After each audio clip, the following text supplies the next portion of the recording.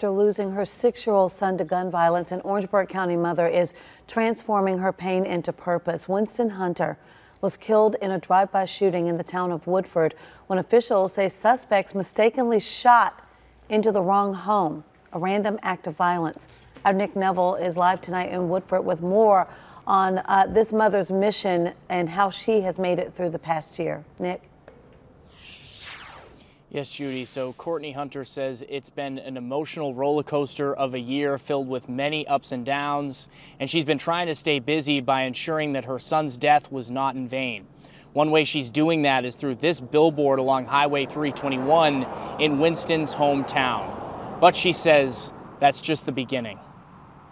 If I just reach one person to put their gun down, I am doing what I'm supposed to be doing. In the year since her 6-year-old son Winston was killed in a drive-by shooting, Courtney Hunter has forged a new path to keep his memory alive. My new motto now is, what would Winston do? Winston had a lot of dreams. He had a lot of things that he had set for himself, even at the age of 6. Though small in stature, his family says he was larger than life, with his joy and positive attitude. He loved dancing. He loved having fun. He loved family. Even on his baseball team, somebody may strike out. He is definitely one of those ones be like, it's okay, you got it next time, and encourage her, I would say.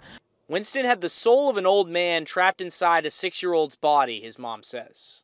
He once had an assignment at school asking about his hopes and dreams. He put it simply. He dreamed that everyone in the world would be nice. He wanted everyone to get along.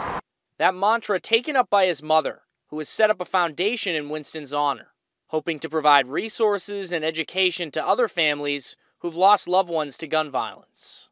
I want to let people know that they are not alone. What I've been through, I do not want another parent, another grandmother, another brother to go through what we have endured.